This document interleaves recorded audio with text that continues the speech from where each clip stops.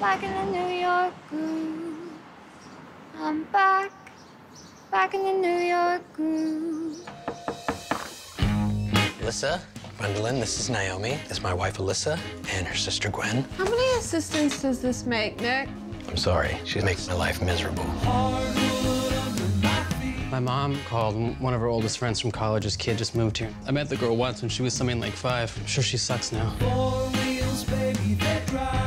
Thank you for showing up. It's not like I have many other people clamoring for my company. Does your wife clamor? She does not clamor.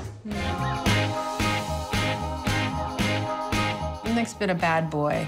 It took them years to find a path back to being normal-ish. You know, I feel like people never make films about ordinary people who don't really do anything. They're out there. I can take you to some. Do I need to be worried about Naomi? Let's just let this whole affair be simple. Affair, what a horrible choice of words.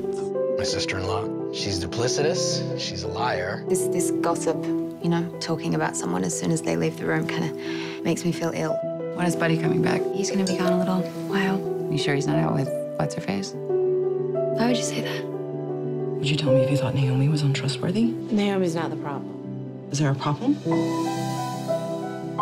I feel like the most difficult part about being as transient as I have been is just how vulnerable I am to infatuation. I go to a new place, then I meet somebody and I fall in love with him, and then I just want to leave. I wonder if the next time we see each other, we'll have met someone who makes us feel or desire. That's a novel concept.